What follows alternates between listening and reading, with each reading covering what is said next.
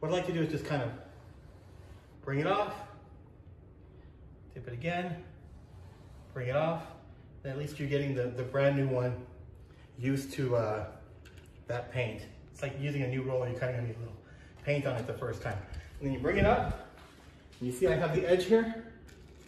Just bring it up against the edge, and just bring it down like that. Bring it up, see that? Beautiful cut edge, right? This is brand new, so the more I get this soaked over time, the better it's gonna work. If you look, no paint on the wheels, right?